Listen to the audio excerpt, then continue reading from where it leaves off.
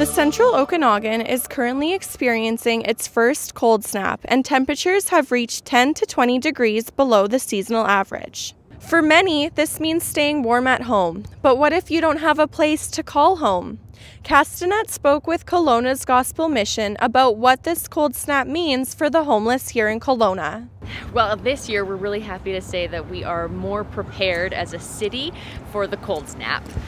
We have so many emergency winter shelters open between Welcome Inn, Doyle Shelter, and the new Richter Street Shelter. We're hopeful that there's actually enough room for everybody to come inside this winter. In past years, it used to be that when the cold snap happened, we'd just shove beds in, throw mats on the floor, and just get as many people in as possible. But this year we actually have a secondary site that we can run over at Doyle, so we can still bring another 50 people inside and have them all spaced out appropriately. So we're so thankful for that space that's been made available to us. And there's some good news in terms of the outdoor shelter site at 890 Bailey Avenue. The outdoor sheltering site is still there, but it is empty.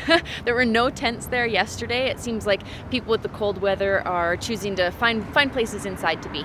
If you're looking for ways to help, you can donate winter clothing such as gloves, men's pants, and jackets to Kelowna's Gospel Mission's thrift store at 125 Roxby Road in Rutland. For Castanet News, I'm Miriam Hallpenny in Kelowna.